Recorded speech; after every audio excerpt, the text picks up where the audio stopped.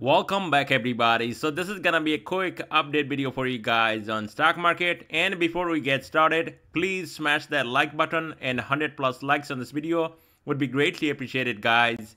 And if you are new here, consider subscribing. Now if you want to get my daily trade ideas, swing trade ideas, live trading, and you want to support the channel, definitely check out their link down below in the description for Patreon.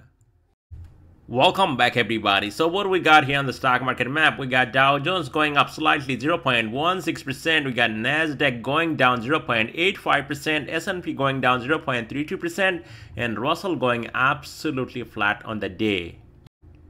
And here's 11 sectors that makes up S&P 500. On top, leading the way, we have energy, consumer, defensive, utilities, basic materials. So definitely a risk off move here in the market, and that is not good for the bulls, and especially people that actually trade these names like technology, consumer cyclical names like Amazon, Tesla, and all the other big tech names. You can see it's down massively on the day.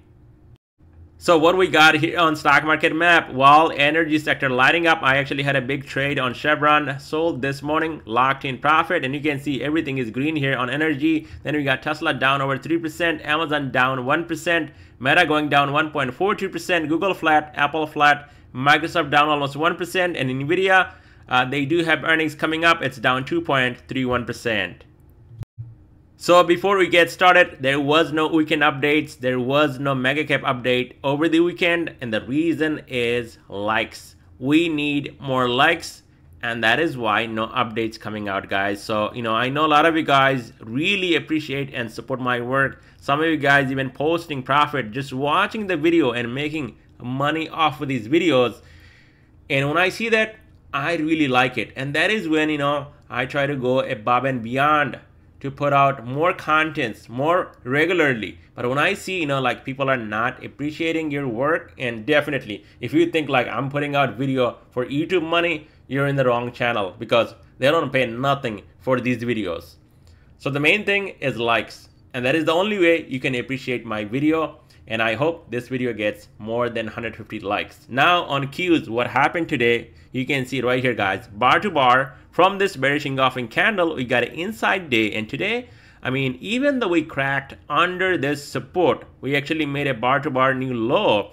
We did not actually take out this low, which is 473, and also into closing holding this red line 50 SMA, which is sitting at pretty much exactly 475.34.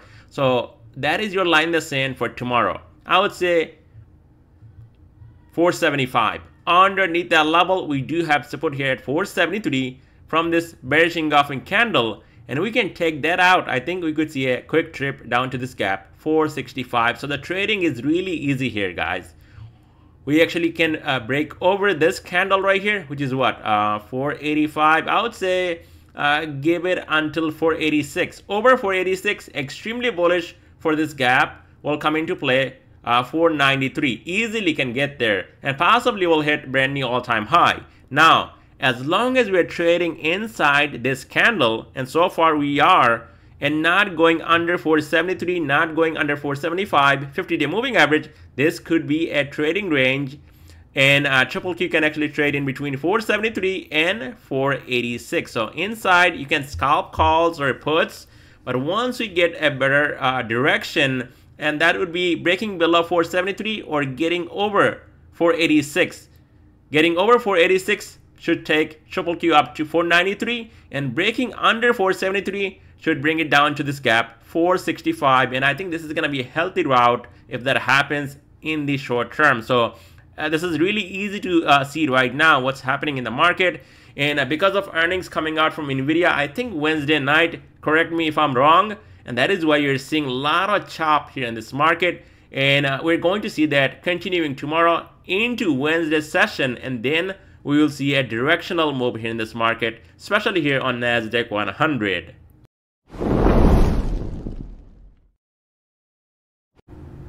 And here's my X account, and if you guys are on there, definitely give me a follow, and if you have any questions, you can always reach out to me right here through this X account. Now here's a fantastic play that we actually held over the weekend, and you can see Baba was gapping up on Friday, and pretty much above 85 bucks, we got 85 puts on it. And this morning, that was a massive, over 250%, ran up to 300%. So this was a fantastic play, and I'm not even sharing the day trade that we actually took today. So all these trade ideas are real in real time, especially if you want to support the channel and you're really serious about trading, then definitely check out the link down below in the description for Patreon. On SPY ETF, it's down 0.24%. So this one here, if you look at my screen, look at this 5-day moving average, pretty much sitting at 560. So that is what SPY holding, and that is your key level. Also, we actually went higher today, almost 564, and it's getting really tight that we might hit a brand new all-time high. We saw Dow Jones going up and hitting a brand new all-time high today. So that can definitely happen, and it's on the card over 560. So the longer time we spend over 560, there is a possibility of a hitting previous all-time high 565, and the weekly expected move is pretty much at brand new all-time high. So we can go to 570, maybe even 572. That's possible on SPY ETF over 560. Now we crack under 560, stays under 560, and from this bearish engulfing candle, this thing can come down easily down to this low down here, which is gonna be near 555. And if that's out, then watch out for a dump off down to 548, and then this gap 545. So even here on SPY ETF, things are really simple and clear to trade. Over 560, looks to me that we might go up for this all-time high, possibly brand new all-time high like Dow Jones. And below that, there is a chance we might come back down to 555, and underneath that level, your short position can be started right here, and you can ride this all the way down to this gap for 545 on SPY ETF. On Dow Jones, it's up 0.22%, so it's barely up, and this is where we actually shorted today, pretty much at 414, getting some 410 puts, and boy oh boy, this thing paid. It was a nice day trade. You guys saw that trade on Baba, but this was icing on the cake. Another, pretty much free money today, because this thing was getting far too overextended on shorter time frame, and also was a gap up and go. So when I saw it previously, hitting that same level and getting a rejection, even though we hit a brand new all-time high, shorted the heck out of it, and this thing paid, I think it was like 40%, and the runners were like almost 50%. So not a bad trade, especially on a choppy day. And Dow Jones paid, and now you can see, it's pretty much holding over this level right here, 411. This is where things will come into play. Under 411, watch out for the support down here, 409.92 5-day moving average, and below that we might be pulling back down to even 405, and then this gap comes into play for 100. Now the longer time we spend over, I would say 409.92 to even 411, it's bullish, and we might go up to that previous all-time high, which is going to be near 414. We did hit that today, got rejection, and over that this thing can move up even more, up to 418 to 421. On IWM, it's absolutely flat on that day. Now, a lot of people, they have this mentality right now that, rate cuts are coming, and yes, it's so bullish for IWM. It's going to go to all-time high. Some people are even buying calls, 300 calls. Well, first of all, it can happen. I'm not denying that it cannot happen. Anything can happen on anything, not just on IWM. The second thing is, when they're actually cutting rates and you see yield curve going up on inverting, what's going to happen? 1, 2, 3 rate cuts. Usually, and I'm not saying that's going to happen, we don't have any kind of big indication. If anybody has that, that is Jay Powell, and he can see that.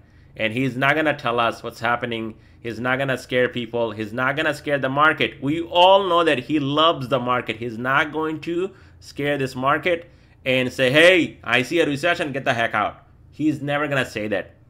Never. This guy is always bullish. Now, when the rate cuts are coming, let's say, why he's considering a rate cut, right? Inflation, well, in his book or whatever they're reading those numbers, oh yeah, slightly coming down, right? Okay, rate cuts.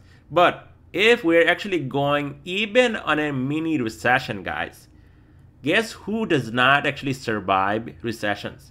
smaller companies. And what we have here on IWM, all these smaller companies, they're gonna go bankrupt. Second thing, when to buy IWM. And these are my views.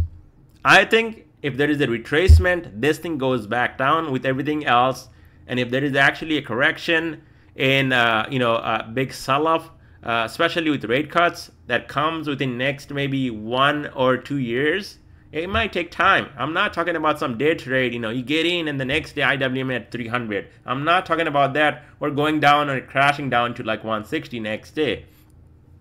That might be coming. So you tell me that, on a recession, you think this is going up to 300?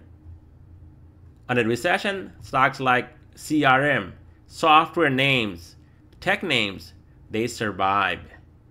They always survive even if they go down. And when this thing bottoms out, which end of that rate cut cycle, like when they're done cutting rates and it's slashed down to like 0, that's when this thing goes up. Not, like just when they start like cutting. It's not gonna go up to all-time highs and just hit brand new all-time high, just because they're starting, cutting rates. But it can happen.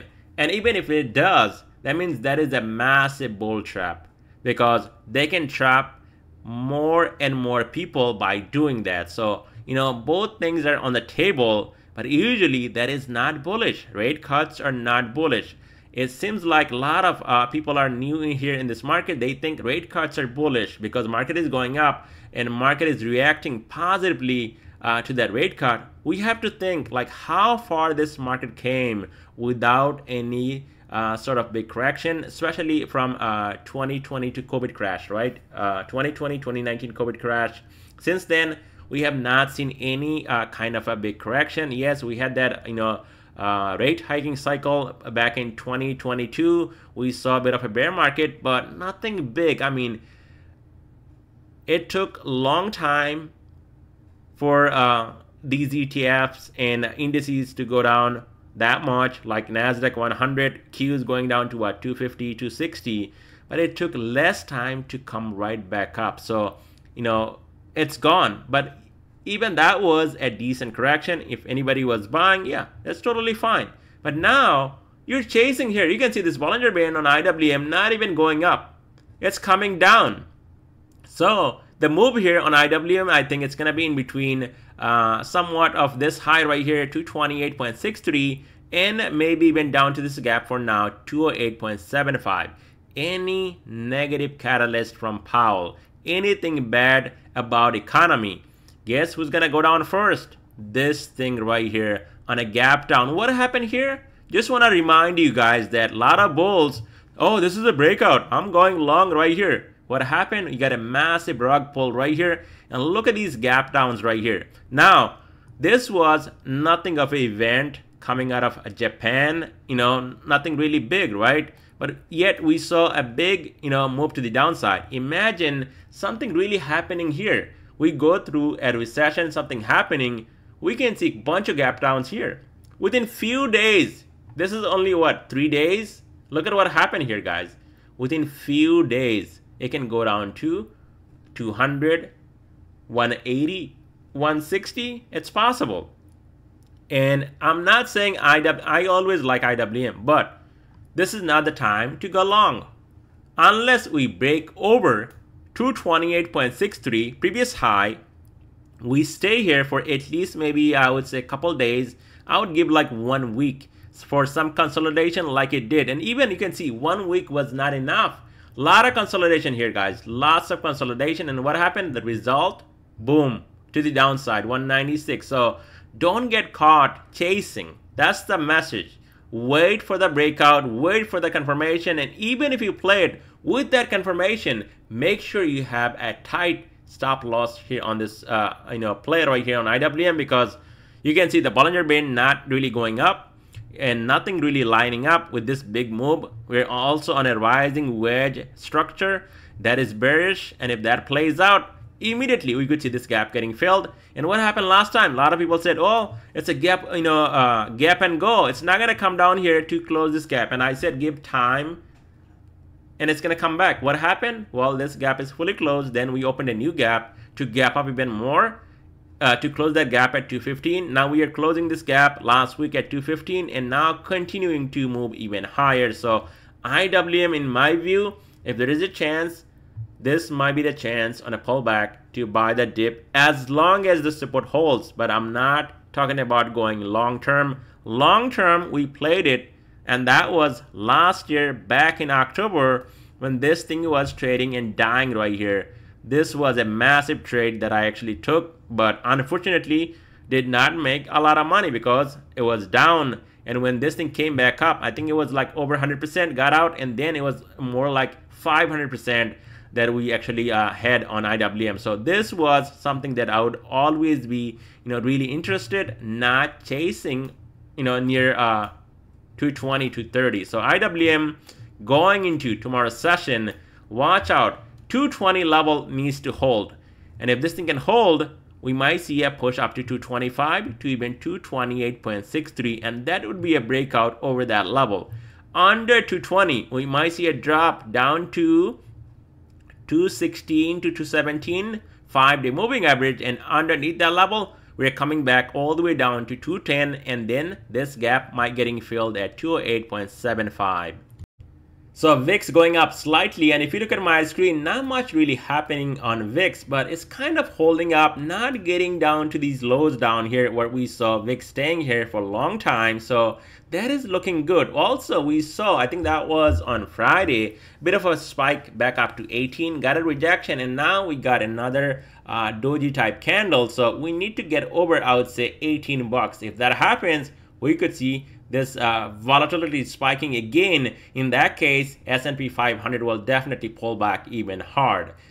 So the dollar going green on the day. Now, a couple of things I want to show you guys. This $100 level on dollar. What happened before? Big spike. What happened here? Big spike. What happened here? Massive spike. What happened here? Same thing. Now, it's back down to that 100. So this is going to be key level to watch. People that are chasing, you need to watch this right here on dollar. If this thing decides to move up even higher, we get something like this, a 3-bar green candle, then what happens, guys? S&P 500 will pull back. So watch out here on dollar. 100, a big level of support, but if this thing can push through 102, we might see 102.61, 103, 103.58, and from there this thing can push even higher. And that's all I have for you guys in this video. Thank you so much for watching, guys.